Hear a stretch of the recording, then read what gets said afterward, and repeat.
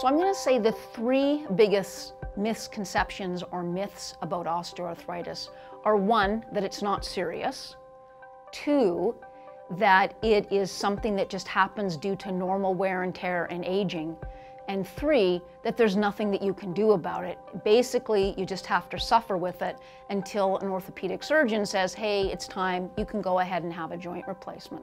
But we actually have really good evidence to suggest that there's things that you can do to minimize your pain and to improve your function so that you can function without having a lot of symptoms or without the osteoarthritis impeding your life.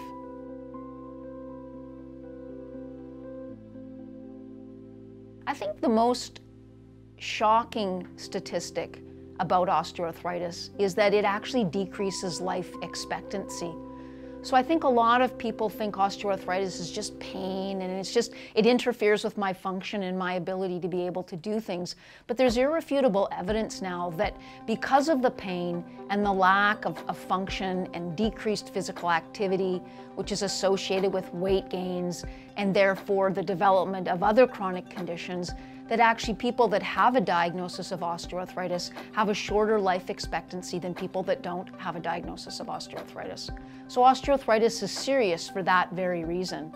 And if we address it early on, then a person doesn't have to go down the road of becoming inactive, gaining weight, and developing additional chronic diseases which may shorten their lifespan.